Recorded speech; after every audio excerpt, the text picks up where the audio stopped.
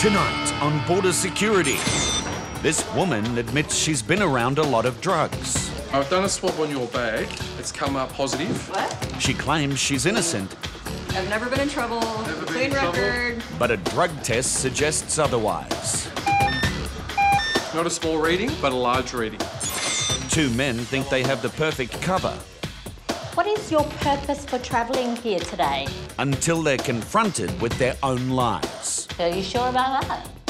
Sir, what is this? And this couple has something disturbing in their bag. Looks like part of an animal.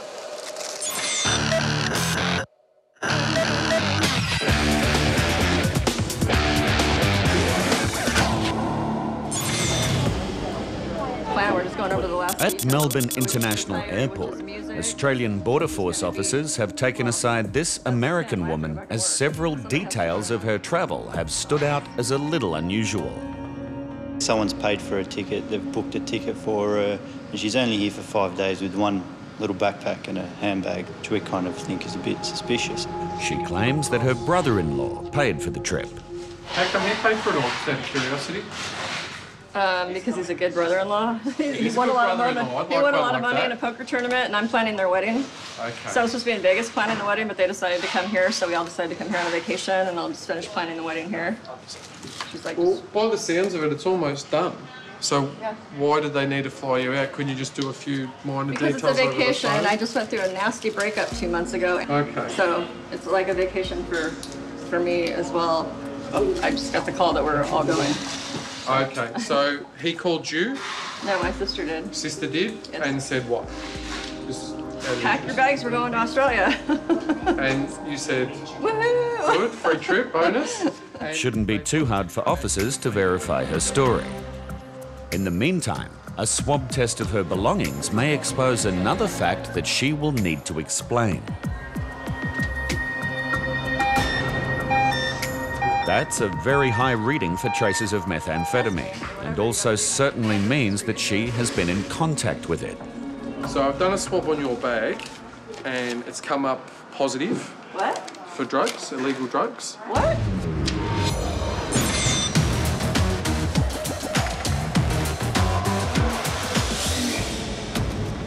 This Australian couple are returning home to Sydney from a trip to China.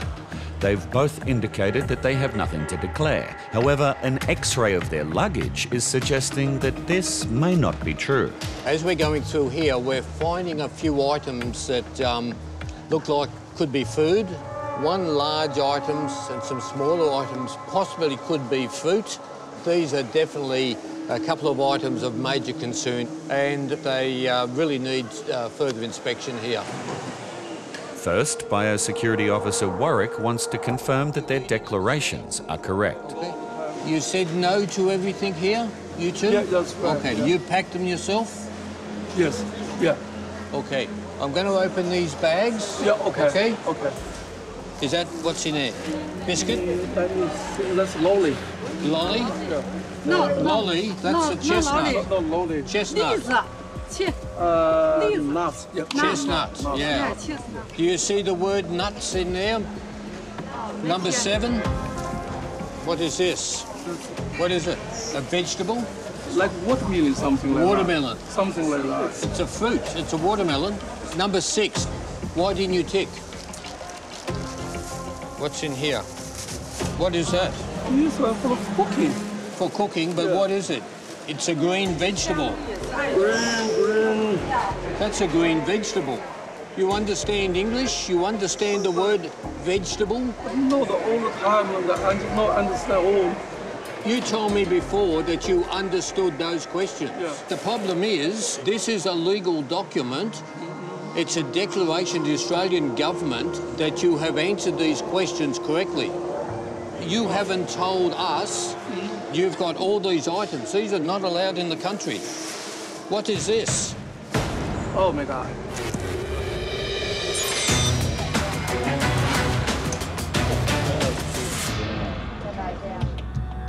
Australian Border Force officers are about to interview two Pakistani men who are travelling together and claim to be visiting Sydney on a short holiday. Officer Lee speaks to one of the men with the help of a translator. What is your purpose for travelling here today? 그냥 놀러 왔어요, 친구들이랑.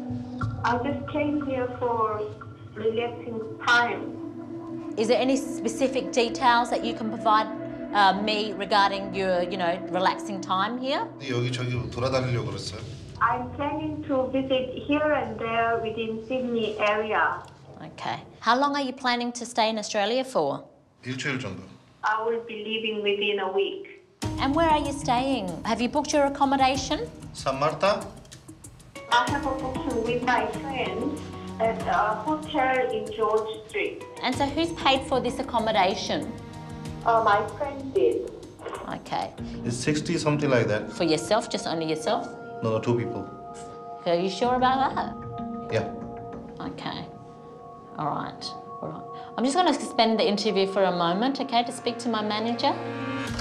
Sydney is one of the world's most expensive cities for accommodation, and Officer Lee is not entirely convinced by the man's story.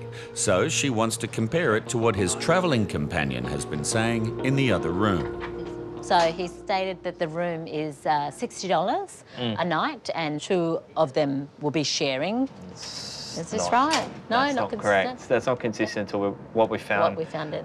Both by contacting the hotel and from what the other person's saying. Okay. Why have you come to Officers continue to question both the men, and it is soon discovered that many more details of their trip are not adding up. How long do you intend to stay in Australia? Some of the inconsistencies include their tourism plans, where they're going to be in Australia, as well as their intended departure dates. Based on what we found out, I do find it hard to believe that they are genuine tourists.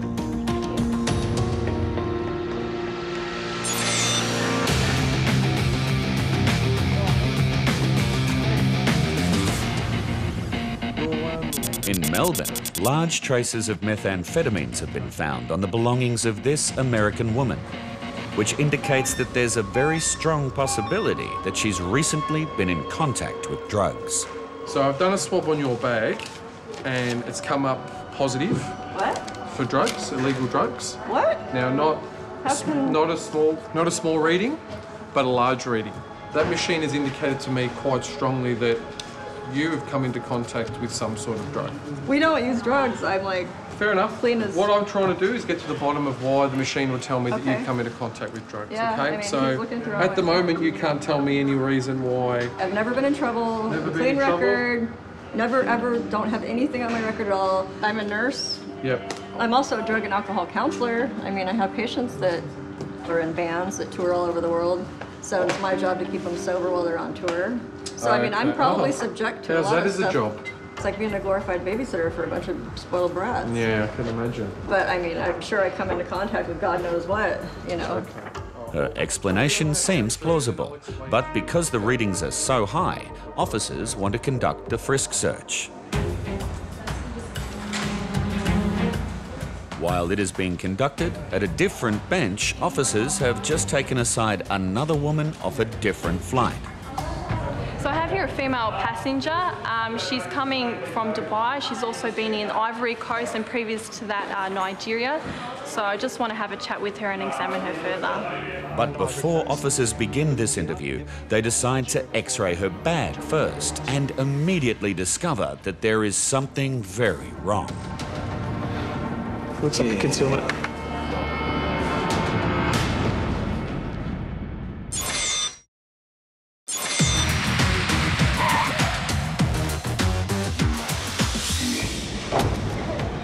You haven't told us you've got all these items. These are not allowed in the country. Now. At Sydney Airport, 2 Australian residents have returned home from China with a bag full of undeclared food, and high-risk items continue to be found. What is this? Oh my God. This is not allowed in the country either. Go to the rubbish. It's going to go in the rubbish. It's going to be seized. You've got little seeds in here. What's in there? What's that? These are dates that got a seed inside, not allowed in Australia because the seed. But the same old thing, you haven't declared these on your cards. On that card, have you? You've got a lot of items here not declared. What's in here, sir? I don't know. You don't know? Yeah, I don't know. Well, you're the passenger coming into Australia. Someone's friend gave it to my wife. Someone gave it to you. Something. What's this? It look like seeds. Look like seeds. Seeds for growing, isn't it? Growing this plant? Yeah, I think so. And again, you have not ticked it on the cards. Only trust me, I really don't know someone put in. Sir, you are the passengers coming in here. You are responsible. I did ask you at the beginning if everything belonged to you, and you said yes. Now you're telling me someone else has put something in here? Help us. A lot of friends come to help us to put it in. Well, you're the responsible person. You need to know what's in your bags. Yeah. You just can't bring seeds in here and not declare. Big trouble. This is serious, sir. This is very serious.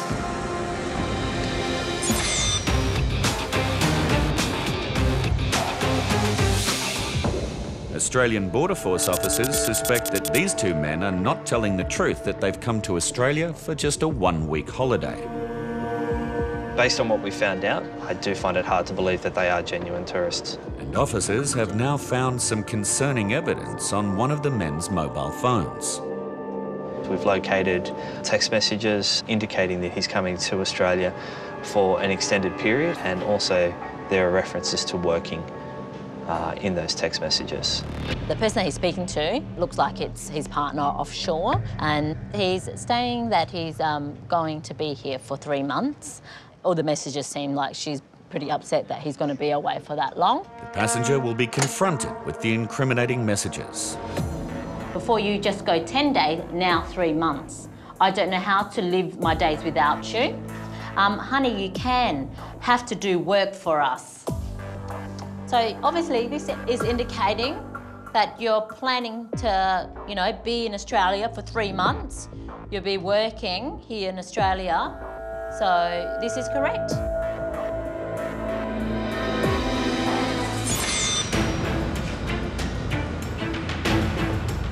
In Melbourne, an American woman who's had high readings for methamphetamine has just been frisk-searched and nothing has been found. Officers conclude that the readings must be a consequence of her occupation back in LA. I'm a nurse and I just traveled here from California, and I'm also a drug and alcohol counselor. So I come into contact with people that are on drugs and trying to get off drugs, and I sometimes help them dispose of drugs. And so apparently when they did their little scan of my items, they detected trace amounts of drugs on my belongings. So we just had a big, huge check of my belongings and tried to sort everything out. And so I think it's all sorted out now, but they do a good job. But at another bench, this Japanese national is not going anywhere soon, as officers suspect they may be dealing with a possible drug courier. She's been in Ivory Coast before here, and Nigeria before that. So she's staying at the Budget Hotel in Preston.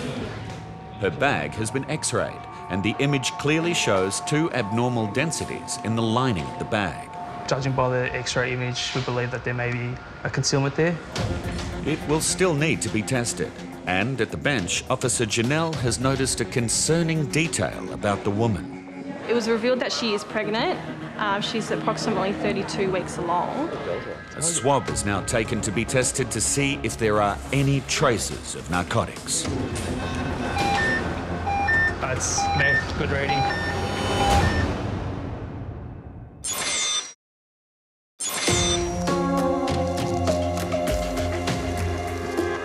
This is serious, sir. This is very serious.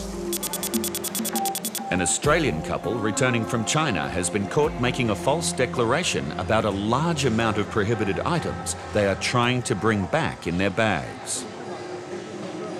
What we've found initially are chestnuts and a melon, a bit of fruit, dates, cheese, and now we've found some seeds items for growing. What's that for? I don't know. You don't know? It's in your bags and you don't know. These are seeds for sowing, aren't they? Yeah. Not allowed. And this find is not the last of it. Now, that's concealed in a tea bag, isn't it? Oh my God. That's the same as these other seeds, sir. Did you see the word seeds in there? Why haven't you ticked? I don't know. As even more items are found, the couple continue to plead ignorance. I don't know. You don't know? Yeah, I don't know. But they may not be as naive as they are making out. As Officer Warwick discovers, they are both seasoned travellers. You're Australian citizen? Yeah. You've been in and out of the country? But never trouble, trust me. Never we do something. Well, there's going to be a bit of trouble today because you've got some food items here that you haven't declared on your card. And The situation is not looking good. And to make matters worse, Officer Warwick has found something he has never encountered before. Sir, what is this? Looks like part of an animal, is it?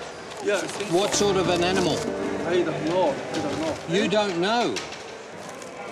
The fleshy appendage is certainly from some kind of animal, and discovering exactly what it is sure to be disturbing. What is it? What is it?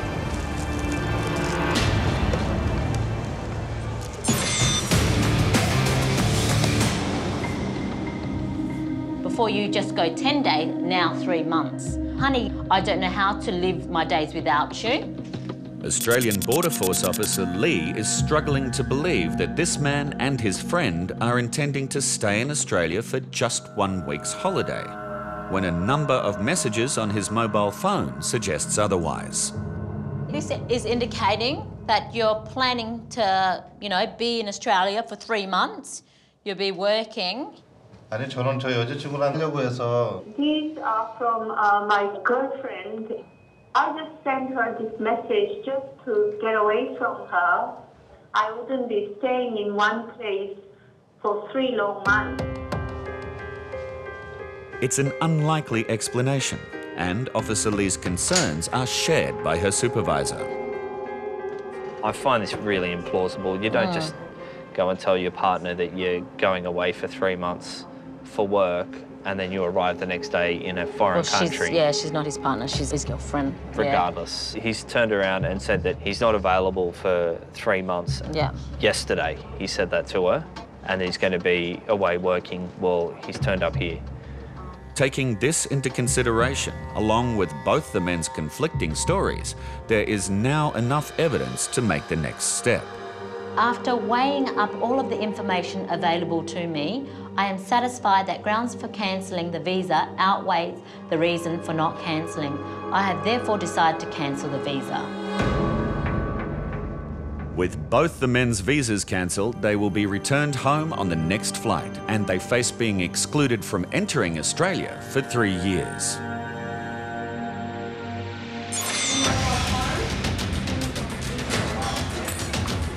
The X-ray of a bag belonging to a heavily pregnant Japanese woman is showing a possible concealment.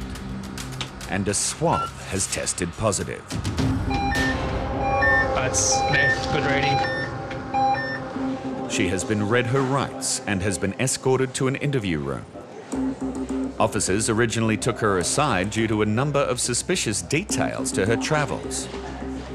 She was in Nigeria for approximately 2 months before travelling to the Ivory Coast. Also, she stated that she was only here for a short time, 3 days. She had never been here before. She didn't seem to know a lot about Australia.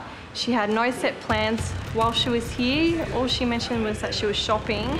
Her empty bag still shows a strange mass on the X-ray. The image shows there could possibly be a concealment within the sides of the bags, so we'll examine that further.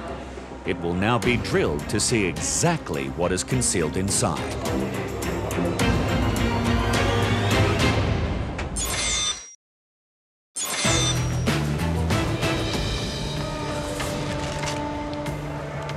An unidentified animal part has been found in the suitcase of this Australian couple returning from China.